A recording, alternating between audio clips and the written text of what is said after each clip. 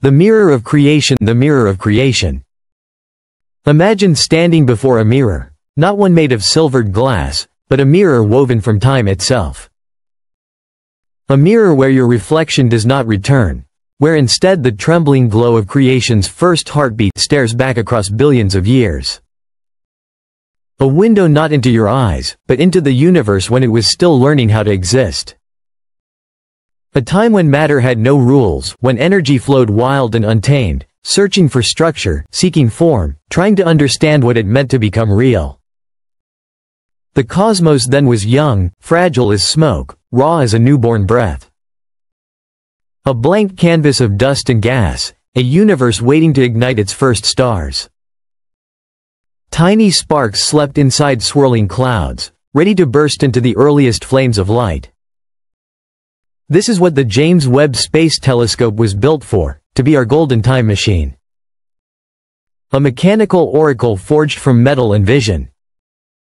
A device crafted with unimaginable precision, each mirror polished to perfection, each sensor engineered to pierce the deepest wells of darkness, to reach across 13 billion years of silent cosmic memory.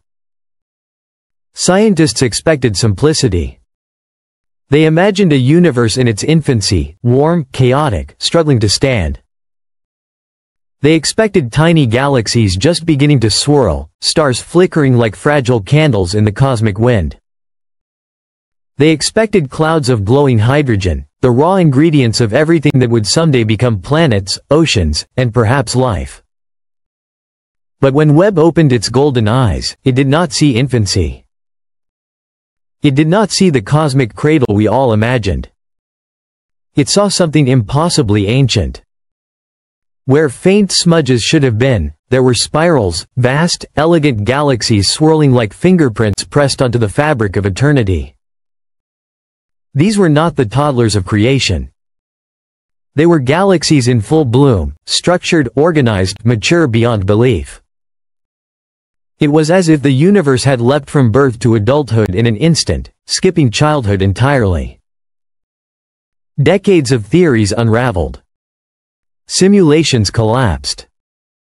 Textbooks became uncertain shadows of truth. Cosmology trembled. And the deeper Webb looked, the more impossible the story became.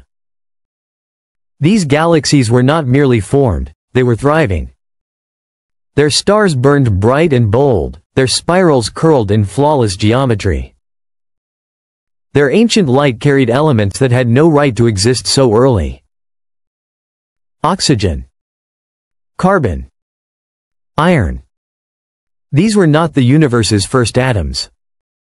These were heavy metals, the ashes of stars that had already lived, died, and exploded in brilliant supernovas. The ingredients of worlds and the seeds of life. Yet here they were, shining from a time when the universe was mere moments old. The cosmic timeline did not bow. It shattered. Time itself seemed to twist, as though the universe had rushed through infancy at impossible speed, skipping steps we thought were essential. And Webb kept looking, kept reaching deeper, kept peeling back the layers of creation.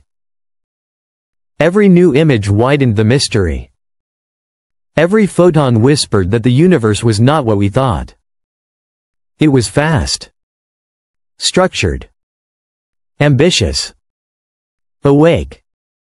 The mirror of creation had spoken, and its reflection was nothing like the story we expected. The universe that broke its own rules. Then came the discovery that stopped every voice in the room. At the center of one ancient galaxy, Webb found a black hole, calm, silent, resting like a sleeping giant.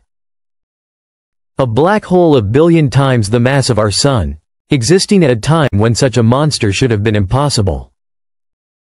Even the most extreme theories fell short. Physics trembled. Astrophysics cracked under the weight of revelation. Scientists whispered new ideas. New beginnings. New cosmologies. Maybe black holes weren't born from dying stars. Maybe in the earliest universe, they formed directly from collapsing oceans of matter.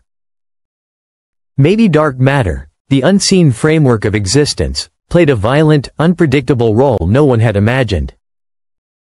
Some theorized that time itself flowed differently in those early moments, twisted, stretched, moving in rhythms we cannot yet describe. Because Webb was not revealing equations. It was revealing reality, a reality that refused to match the rules. A universe that grew up too fast. A cosmos that broke its own laws. A creation that refused to wait. Suddenly astronomers weren't staring into the past. They were staring into a new mystery, one vast enough to make the beginning itself uncertain. What do you do when the universe stops obeying its own rules? When the laws you trusted bend and twist in the presence of deeper truth? The answer came quietly, not in thunder or chaos, but in silence. Webb was never meant to break physics. It was built to confirm it. Instead, it rewrote the opening chapters, the middle, and the end. The universe Webb revealed was not immature. It was ancient in spirit. Galaxies that should have been primitive were mature and complete. Stars that should not have existed burned heavy with metallic flame. It was like finding the final chapter of a book before discovering the first page. Scientists proposed revolutionary ideas. Some said dark matter might be active, alive with purpose, shaping galaxies faster than light could track. Others suggested time once flowed like a river in flood, rushing forward, looping back, rewriting itself. And then came the boldest idea of all. What if the universe was never chaotic? What if it was orderly from the very first moment? As Webb pushed deeper, patterns emerged. Golden spirals. Sacred ratios. Geometry repeating across the cosmos. Not chaos, choreography. A cosmic dance older than time. Then Webb saw something truly impossible. Organic molecules drifting through intergalactic darkness. Seeds of amino acids, the building blocks of life, floating for billions of years. If that is true, life is not rare. Life is fundamental. Life is written into the architecture of existence. And then came the image that changed everything. 6 galaxies arranged like petals around a glowing core, a cosmic flower. Perfect symmetry.